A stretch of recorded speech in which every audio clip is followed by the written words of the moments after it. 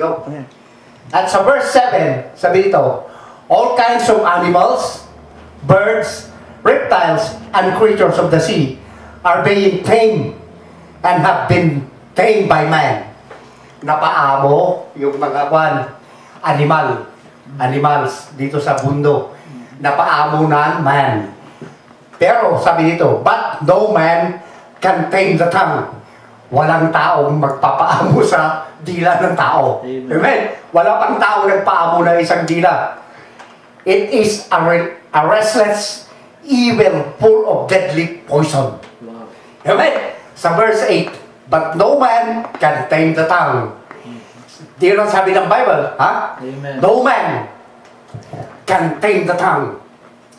Walang makapapag-amo ng dila ng isang tao. No. Minsan, napasubo ka sa sinabi mo sa isang tao dahil nagsalita ka ng hindi maganda.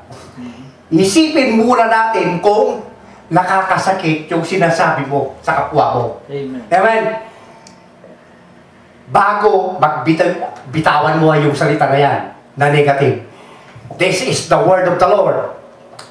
Ito ang salita ng Diyos. This is the word of the Lord. However, the tongue can mostly definitely be tamed by who? The word of God. You can tame the tongue by the Holy Spirit. Amen. Only the Holy Spirit can tame the tongue.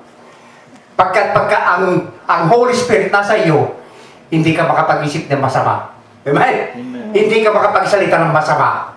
Amen? Amen. Puros Word of God. Word of God, Word of God, Word of God.